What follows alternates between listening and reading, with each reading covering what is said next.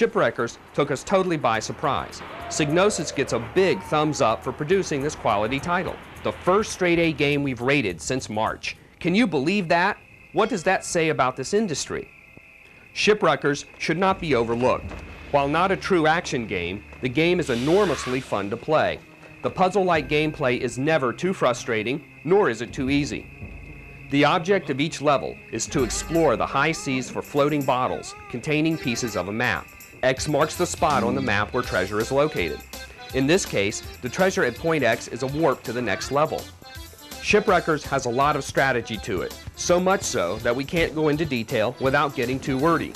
Everything you do in the game reinforces the fact that you're a pirate. Trust us, this game's solid gold.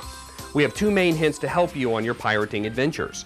First, if your ship catches on fire, head for a waterfall to extinguish the flames. Second, be sure to check the map constantly to avoid getting lost. Shipwreckers is aptly named for its secondary combat element. Using a vast array of weapons such as cannons, oil slicks, rockets, flamethrowers, and mines, you will fight enemy ships and even nasty sea creatures on your way to success. Shipwreckers is a true gem. Don't miss it.